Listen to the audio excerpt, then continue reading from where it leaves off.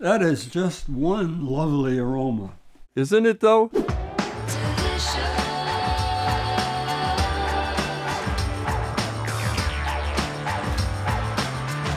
It's complex and balanced.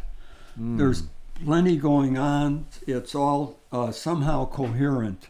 Now, right at the heart of this aroma, I'll try to describe it, is the characteristic Central African or Burundi aromatic complex.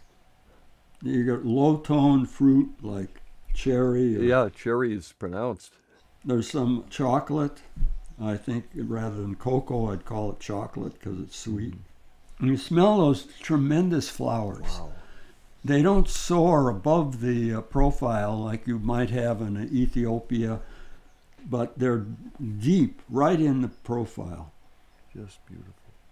I want to say lily, perhaps. Not an Easter lily. It's not as lush as that.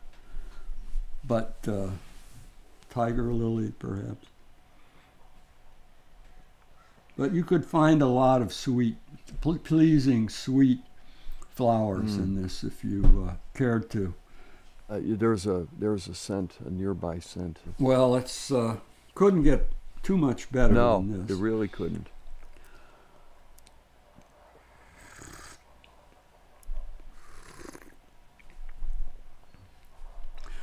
Well, here the brightness,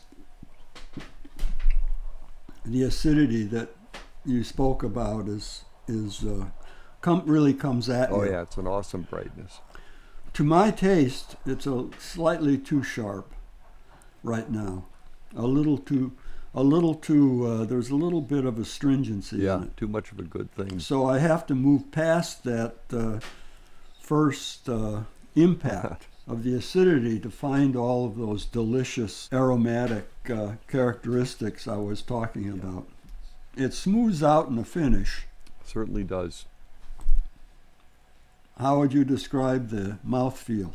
Man, it's really nice. Yeah, it's very balanced. The kind of, the sensory analogy might be satin, I suppose. Not heavy, but kind of a delicate viscosity. Yeah. Very nice. Yeah, I haven't waited for it to cool like I sometimes do. Other than the astringency, it's a really nice cup. Well, that's going away already. Maybe it's just because this was my first cup of the late morning. Yeah. Late morning in California. I don't know. I've had a break from coffee, so perhaps I was overly sensitive to that first hit of acidity. It's rounding out now. The cup's rounding out. Are we ready to do a disclosure or reveal? Sure, on this we coffee? can do it because there's so much to talk about it. Okay, and then this one, there we go. Neighbor's Coffee, Burundi African, wine, sweet, citrus, light, medium roast. The claim is it's a pea berry.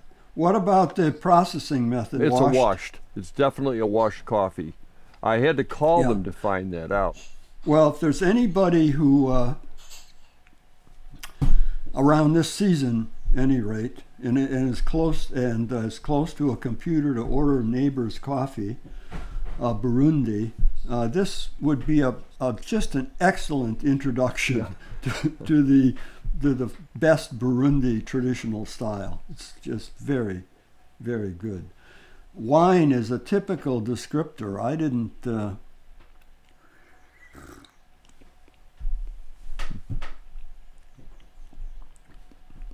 I can get wine. Yeah. Red wine or kind of claret. Let me try. I suppose that was the notes I was calling cherry. It would have to be a kind of a grapey wine, I think. Yeah. A kind of a accessible red wine, Yeah. I guess, table wine. But beautiful coffee. It's the kind of coffee that drinks well for a long time. Yeah, yeah. Yeah, right. I'm not talking much because I'm drinking. The country is so small and the coffee growing regions are so compact and close to one another that I'm not persuaded by the differences that some people find in these between these regions.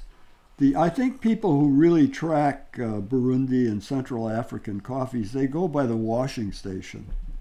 They observe and have loyalty to certain washing stations because they bring in coffee from a kind of a coherent region around the washing station, and the processing is consistent.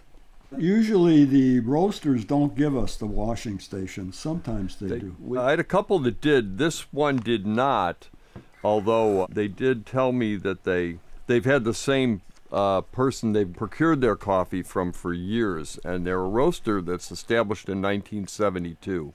That cherry, possibly wine character is coming up beautifully. So is that semi-dry chocolate note, or sweet cocoa, I guess. Yeah. What a coffee. Please like and subscribe if you want to see more shows like this.